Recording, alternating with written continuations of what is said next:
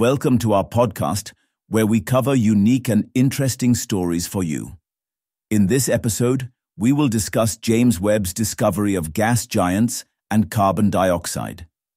James Webb Space Telescope has captured direct images of multiple gas giant planets within a fascinating planetary system known as HR 8799, a young system which is around 130 light-years away. This planetary system has long been a key target for planet formation studies. In an official report, NASA said that the observations indicate that the well-studied planets of HR 8799 are rich in carbon dioxide gas.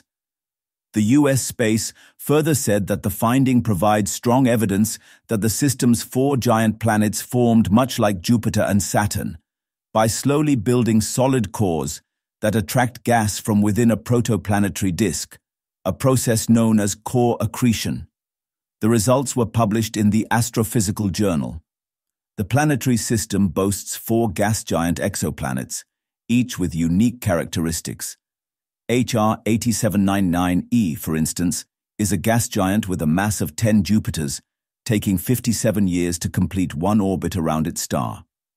The results also confirm that Webb can infer the chemistry of exoplanet atmospheres through imaging. This technique complements Webb's powerful spectroscopic instruments, which can resolve the atmospheric composition. As quoted by NASA, William Balmer of Johns Hopkins University in Baltimore said, "By spotting these strong carbon dioxide features, we have shown there is a sizable fraction of heavier elements, like carbon, oxygen, and iron, in these planets' atmospheres. Given what we know about the star they orbit, that likely indicates they formed via core accretion, which is an exciting conclusion for planets that we can directly see," said Balmer, who is the lead author of the study.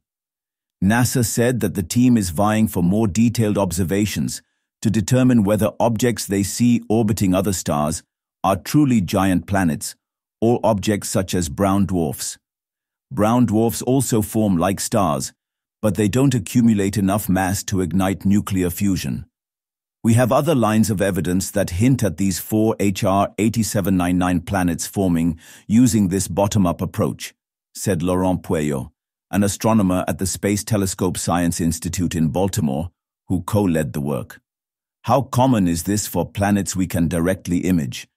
We don't know yet, but we're proposing more Webb observations to answer that question," Pueyo added.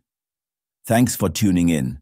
If you enjoyed this episode, be sure to subscribe and share your thoughts in the comments.